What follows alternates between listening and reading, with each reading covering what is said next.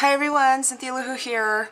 I was up late last night making this. I knew yesterday that today was my mother-in-law's birthday, and she lives right next door, so I had to make something quick. Sorry, my voice is a little raspy. I didn't get much sleep, and I was coughing a lot. Anyway, you all know I love my templates, and this is one of my templates, and it is available on LSH free for all members, and this is the square birdhouse. And my mother-in-law loves birdhouses, so I thought, oh great, I already have a template for that, I can make that. And it also is a convertible, so you can turn it into a Kleenex box dispenser. This one I made a little different. I just have the top that opens because I just wanted to make it, fast and easy. And she loves, rich brown, creamy colors and golds and stuff like that. So, I don't know if it's part of the tutorial, the base here, but the base is just real easy. You just make yourself a little box, or even, find one. There's, ATG tapes, all kinds of stuff that come that are this size. So I just made a quick little box and put some rocks in there for the weight because it's tall and you're going to want it to be sturdy. And I added some beautiful laces. I also did a crackle paint finish, added some pearls, a ribbon slider from Saw Crafter, and this is the ones with the rhinestones. And you know what? I priced those, and they are very expensive, so if you can get them from Saw, jump on it. There was one place I seen that they were $1 each. That's like crazy.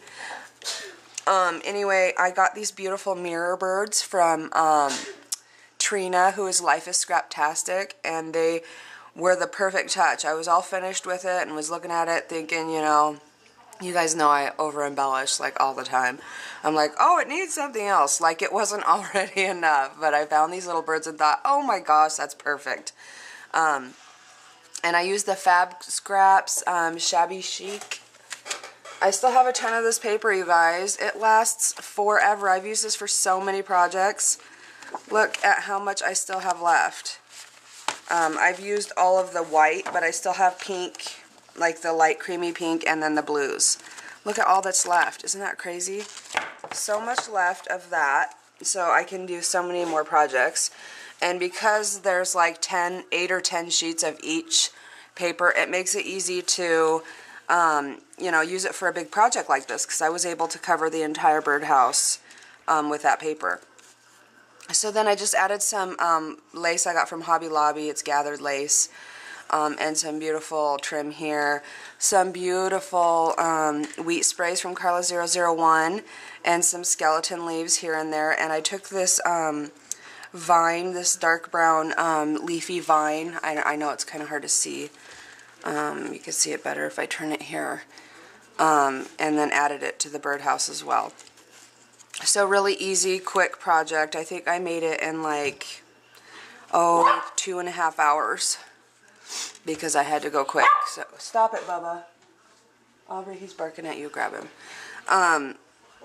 So anyway, that's all there is. This right here is not a paper towel holder, even though that would work, but this is more of the sturdy that your tool comes on from Hobby Lobby, and then it has these little plastic deals that are a lot easier to adhere because it gives you a bigger base. So that's all there is to it. Stay tuned for the photo show, and I just want to thank you all so much for your comments.